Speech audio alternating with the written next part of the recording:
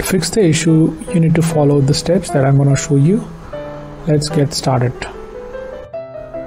Ensure that you're on the home screen of PS5 and check the top menu for settings on the right side. Click on settings and select network. Now you need to locate this option, view PlayStation network status. Click on that. We're going to see here a green checkbox present on this, and there's a green dot present in front of PlayStation Store. So let's see, open PS5 settings. Click settings on the PS5 home screen. Then go to users and accounts. Let us proceed to log out of current account. Select link with other services in users and accounts.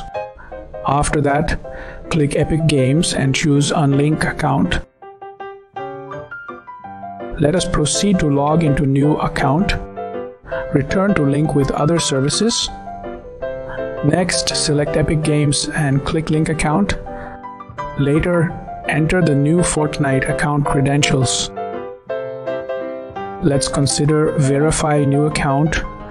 Finish linking via Epic Games website if prompted.